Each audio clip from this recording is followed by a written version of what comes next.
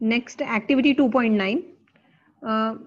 Basically, we are seeing this, that what happens to acid or base in water solution. Okay, take about 1 gram NaCl in clean and dry test tube. Okay, set up the apparatus as shown in the figure. Okay, sodium chloride is taken in the test tube and some sulfuric acid is added to it.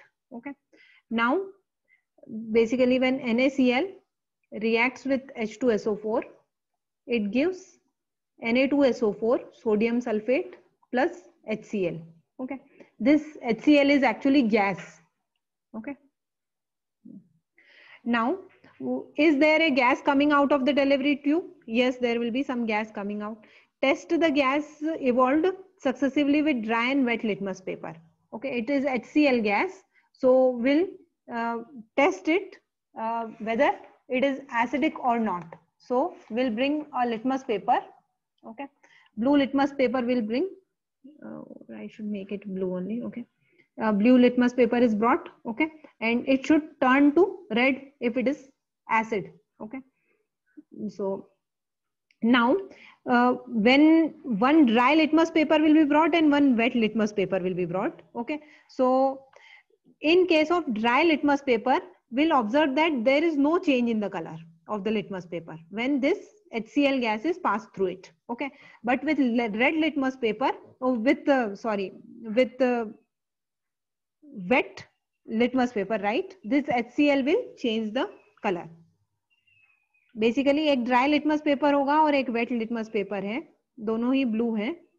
Okay, और दोनों से HCl gas pass करेंगे तो the wait litmus paper will change the color but dry litmus paper will not change the color. Okay, now on the basis of activity, what do you infer about the acidic nature of dry HCl gas and HCl solution? So basically HCl gas does not behave like an acid and HCl solution behaves like an acid. So we can say that acid H plus ions will be produced only when there is some presence of water. Okay, then only it will behave like an acid. And okay, now here one note is given: if climate is very humid, means enough moisture is present, then you will have to pass the gas produced through the guard tube containing calcium chloride to dry the gas. Basically जो यहाँ पे जो evolve हो रही है वो HCl gas evolve हो रही है.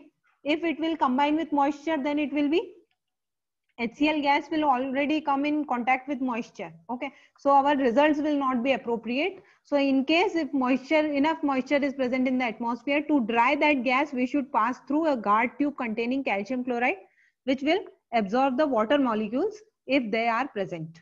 Okay, so this experiment suggests that hydrogen ions in HCl are produced in the presence of water only. Okay, the separation of H plus ions from HCl molecules cannot occur in the absence of water. Okay.